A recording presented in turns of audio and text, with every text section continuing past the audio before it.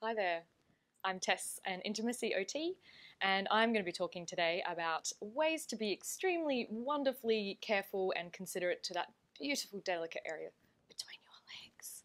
Hygiene and cleanliness is very, very important, and I am not saying that you need to wash 3 times a day, that would just be exhausting, but once a day and doing it right is perfect. And this is irrelevant if you have cancer treatments, if you're unwell, everyday life, cleanliness is fantastic. It's a way to care for yourself and therefore you can care for others as well. So I'm going to get it started. There are many misconceptions around using soap when we're washing our genitals. So actually, just warm water is perfect and it's enough. If you are someone with a vagina, the vagina is actually designed to be its own self-care cleanliness system. So it will flush itself out on a day-to-day basis. It's ingenious design. It's really clever. If you are noticing a change in smell or a change in the discharge that comes out, talk to your GP because there may be something like a pH imbalance. But what you really want to do is you really just want to use basic warm water and let it do its job. If you have a penis, again, it's the same deal. So just warm water, let it run over, and if you have a foreskin, just pull it back and let the warm water just like trickle over the head of the penis.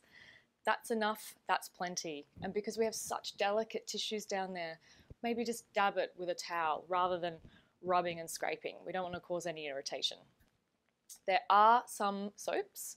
Please be careful.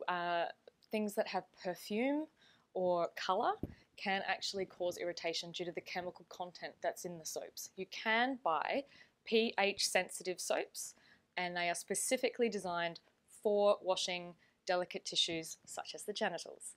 You can buy them on the supermarket, online, and they actually say for sensitive areas, pH balanced, for hypersensitive skin.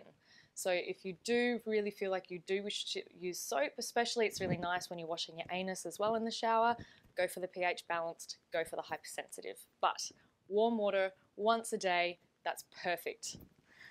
Thank you very much. It was a real quick one today. Please join me next week for more and tell me down the bottom if you're a thumbs up because you are all pro on self-care. See you next week. Bye.